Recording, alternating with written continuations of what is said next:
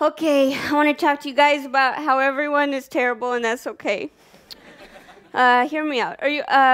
Listen, everyone is terrible. I don't know if you guys are on board yet, but basically all of you are terrible people. So basically, here we go. Everyone is terrible. You,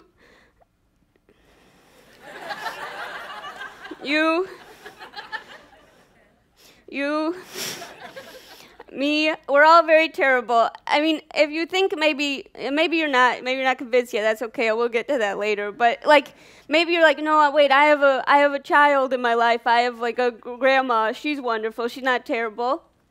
Okay, I want you to take a moment. I want you to think about that person.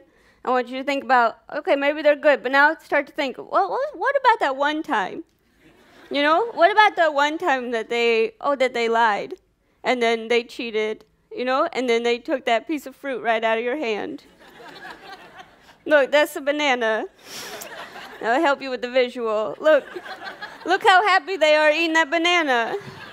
You think they're so good now? Maybe the fruit didn't happen, but the other stuff, right? It's all true. My point is that almost everybody is terrible. To help me out is a graph.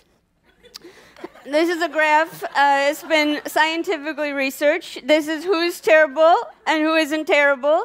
What you'll see right now is this 5% represents the good ones, okay? That's a rounded up figure. Because approximately there's only about 7 or 8 genuinely good people in the whole world. 7 of them are hospice nurses, and the other one is Michelle Obama. These people are all heaven-bound, but this talk is not about them, okay? This 10% is the truly evil amongst us, all right? We're talking about the Hitlers, the Ryan Locktys, okay? These people are just demons in human skin they've borrowed from graves, and they don't serve much of a purpose, but you know who they are, all right? And their purpose is to distinguish them from you, right? This 85% is everyone in this room, I think. Most of us are terrible. We try to be good at times, but yeah, for the most part, we're really bad people. I know this is a little off-putting to hear, so I like to make the analogy of like maybe we're like puppies, right? Think about puppies. Like puppies, look, they're so cute. Oh my gosh. Look, they're so fun at playing, they're so cute, they're so good. But look, oh shoot, don't you think that puppies spend most of their time taking dumps? You know? So it's like we're pretty good, you know, sometimes we're cute, but we spend most of our time like spreading shit all over the place. So just think about that, you know? So this might be a lot to throw at you, it might be a little confusing, so let's start with a base knowledge of who we are not, okay? This is the 10%, the terrible demon people you know to be terrible. All right, let's start with rapists, murderers, anyone who wears a fedora. All right, then we got most likely your boss. Right? Live bug collectors. Yes, I know. Donald Trump. Okay? Anyone who says the following words to you at any time, day or night, you look tired. You shouldn't tell people that, it's rude. So now that we have a base understanding of that 10%, let's move on to our people, the semi-terribles, okay? I was going to show you some slides of the 5%, but I know you'd just get jealous and judgy, and then it would just be, you know, it's like, oh, that's the point. Okay, so let's move on to the 85%. This is terrible people you might not expect to be terrible at first, but they are, okay? People who use golf umbrellas in metropolitan areas during rainstorms. These people are bad people. This is only going to get in people's eyes and faces. Nobody needs to be that dry. Next, anyone who asks you to cat sit for them. Cats are not loved by anyone but their owner. I hate to break it to you. I know this might divide up the crowd, but cats are terrible creatures and they should be turned into meat. Be part of a balanced diet. Think of the hungry children. Okay, babies. Speaking of children, I get it. Everyone loves babies. It's a very cute baby. But honestly, if adults acted like that, they'd be banished from society. Next, unicyclists. Unicyclists always get skilled and then they do it everywhere. And I'll tell you what, we don't need that kind of, we don't need it, okay? Moving on, celebrities. I know some of you like celebrities. They're fun, they're famous, they're very beautiful, they entertain us. But like this guy from Dharma and Greg, he just got fired from Criminal Minds for kicking somebody. You can't kick somebody, friend. It's 2016. You can't. You just can't. Okay, so maybe you're getting a good sense of what's what, all right? Or maybe you're thinking, sure, those people are terrible, but no, I'm pretty good. No, this is a lie you tell yourself. You're most likely in the group too, unless you're one of the aforementioned hospice nurses or Michelle Obama. Remember that graphic from before? Yeah. This is the graphic. I'll tell you because no one else will. You're all terrible people. Most of us are, okay? Chances, even if you don't fit into the previous descriptions, chances are most likely you've broken someone's heart at some point. Even 20 years down the line, they still think you're terrible. You ever have a conversation about an ex, and you keep hoping to hear that they ran into a burning fire? Oh, I just ran into Melinda. She seemed, have you seen her in a while? Oh, no, did she run into a burning fire? Oh, no, I just wanted to tell you she seemed to be doing pretty good. Oh, good. No matter how long it's been, they always think you're terrible.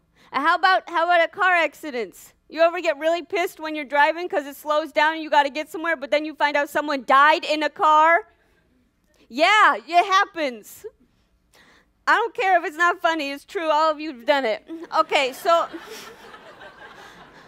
maybe you've never broken a heart, or maybe you've never gotten mad at traffic. Maybe you've done some of the following checklist. I'm going to show you this checklist, and then I'm going to ask you to say check if you've done it after I read it. First one, going through plastic cups like they're made of leaves. Thinking about punching people on the subway. Getting mad at customer service reps even though you're just mad at the product. Buying stuff you don't even need, like kitchen appliances that only make pancakes. Making plans you know you're going to cancel on. Being rude to your good friends and family because you know they aren't going anywhere. Pulling out your phone at important family functions to check how many likes you got on a mediocre Beyonce tweet. I'm at this family wedding, like, where are all the single ladies at Beyonce, hashtag Beyonce and me. Who said check? You're honest. Spending whole days watching Netflix when you could be doing anything decent for society. Running over animals with your car even if it's an accident.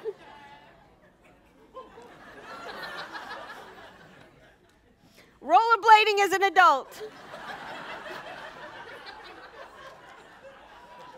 And toilet seat hovering. This is a bad behavior. Now I want you to repeat after me. We're going to read the following slide together. I am a terrible person. Again. I am a terrible person. This time with force. Now a little flirty. All right, the jig is up, okay? You aren't a good person, and you don't have to be all the time. Admitting to be terrible actually doesn't feel so bad, right? Like, in all honesty, doesn't it feel a little bit of a relief? You know, maybe some of you are upset, and you're still probably thinking, what can you do about it? Nothing. This is not that kind of TED Talk. I told you, it's like 8 people at the top. You know, you don't want to be part of the 1%, do you? You know? You're stuck here. It's like a fun little purgatory. But let's give you something to go on. Why being terrible is okay. Okay. everyone has moments where they're maybe a little madder than they should be, or sadder than they should be, or more irritated, or cheaper, or dumber, or more annoying, or lazier, or less tolerant than they should be. And let's face it, right? We are terrible little monkeys making terrible little monkey decisions, and we're all just little monkeys going down in a little monkey ship. It's kind of depressing, but I tried to make it sound cute. We're all flawed human beings, you know? Like we do nasty, awful things to each other. We're only thinking of ourselves, you know? And we totally forget what's important at any given situation. But the fact is that we still try to be good, you know? Like, you're in the middle section for a reason, you know? And yes, you're bad, you know? But sometimes you're good. Like, maybe you hit a car and you didn't leave a note, but you still bring banana bread to the book club, and we appreciate that. You work hard to be in the middle section. You know, it's a privilege to be here. You know, sure, you'll never be Michelle Obama, but you're never going to be Ryan Lochte either. Let's hope. So you're doing okay, right? It's okay to be terrible. So, like, when you see your monkey friend do something terrible, just don't do that thing. When you see your monkey friend do something good, do that thing. Monkey see, monkey do better. Go monkeys. Thank you.